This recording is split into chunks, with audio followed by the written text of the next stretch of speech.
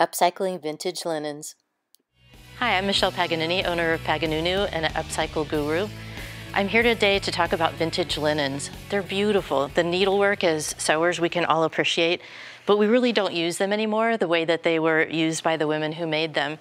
It seems a shame to let them go to waste, so I've thought of some ways that you can repurpose vintage linens.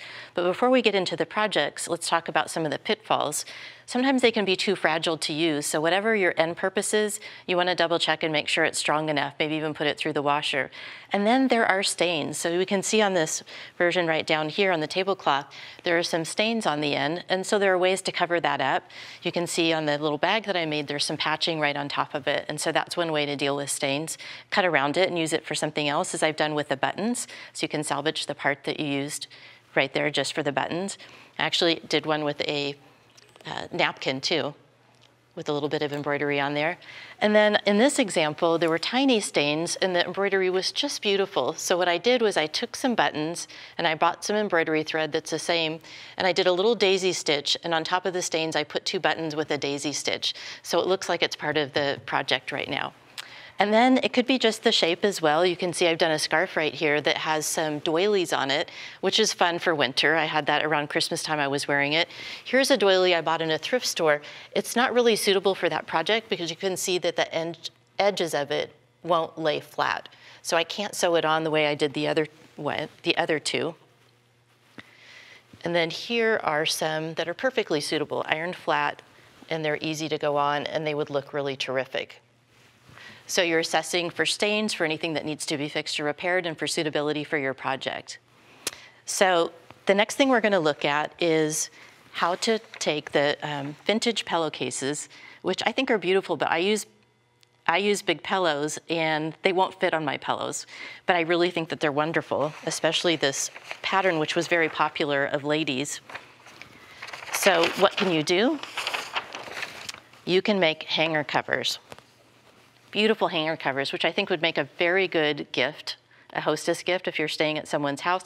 Be good for a wedding dress or a formal. Here's an example of a lady that's already done. And what we're going to do is we're going to make a matching one. So I'm going to show you how to do the pattern. And you are going to use a piece of paper, newspaper, anything you want, big enough pen to see it. And you're going to anchor it by marking right where the opening is, because when you sew it together, you're going to want an opening so you can slip the end through. You can see that this one won't lay flat. It's going to tilt a little bit. That's just fine. I can still make a pattern. What I'm going to do is I'm going to angle it down so I can capture the end of it and know exactly where that is, and then do the same thing on the other side. And there's nothing that has to be completely exact about this. So I've got a pattern right now, and then of course what you want to do is you want to add in some seam allowance so that you can actually have room to sew it together. And here's one I've completed that has seam allowance. You can decide how long you want it to hang. This one is just a little bit longer than the one I did before, but you can see the fit's pretty good. So if we take it onto our pillowcase, which I've already cut the top off of, and we put it on there, we can pin it on and do a quick cut and then a quick sew.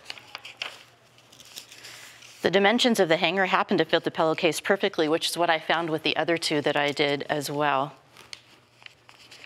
Make sure we're straight, not quite. I'm looking at the end right here to make sure that they're about the same. Okay, a quick cut and we will be ready to go.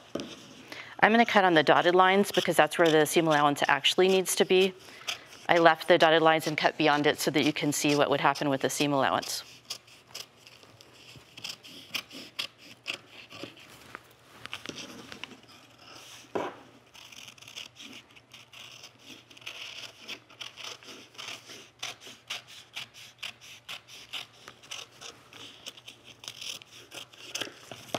And there's another trick that you're going to want to do. You're going to make sure that it's even on both sides. And since we freehanded it, that might not be the case. So if you take it and you actually fold it on itself, so it's right down the middle, and turn it over on both sides, you can see if it's matching or not. And it is matching on the sides. It's not matching right here. So one's a little bit higher than the other. And I can go in and trim it. and then we have 2 matching sides. I'm going to clip just a little bit of the end because that's where I'm going to leave the opening for the hanger to come through. So we're going to reverse sides.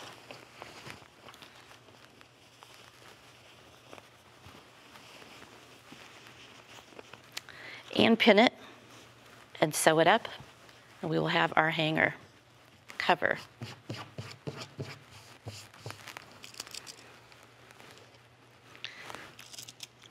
You're thinking about the presents that you could give people right now, aren't you?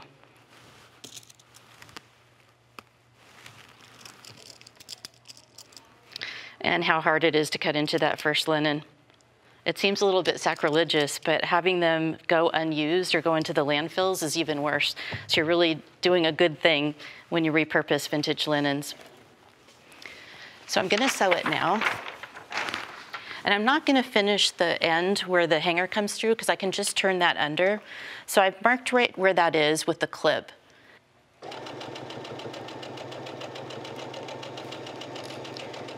And stitch along, leaving yourself a seam allowance.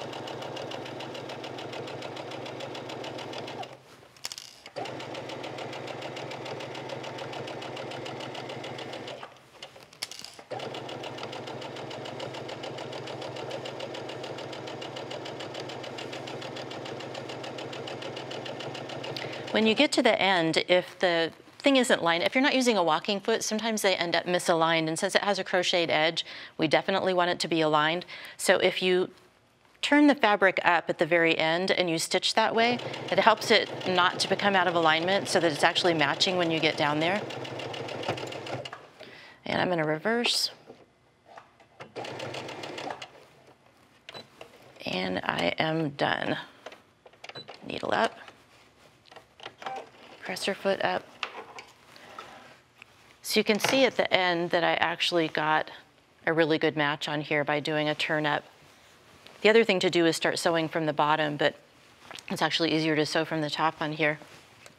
Have a little thread nest that's not going to show on the other side. Put the presser foot down. I actually need to have it angled a little bit. I love the feel of vintage linens. It's just so soft.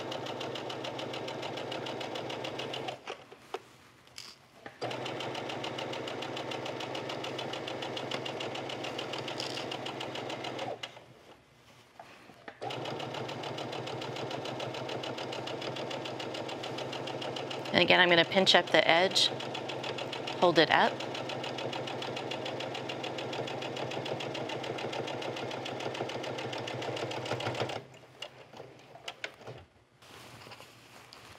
You can see it's going to fit right on the hanger. Of course, we would press the edges so they lay nicely.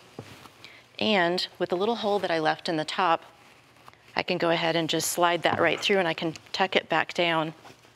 So when it's tugged down and it's all pressed, it's going to look just like the other one. There are a couple other things that I want to show you that make really great travel gifts. When we sew, or when we travel, when we're packing, I don't like my shoes to touch anything in my suitcase.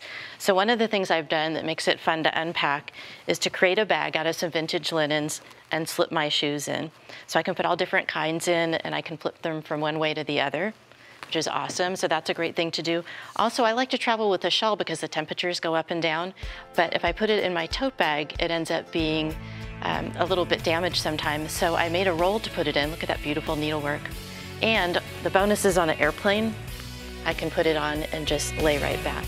Paganoonoo, upcycle sewing made simple.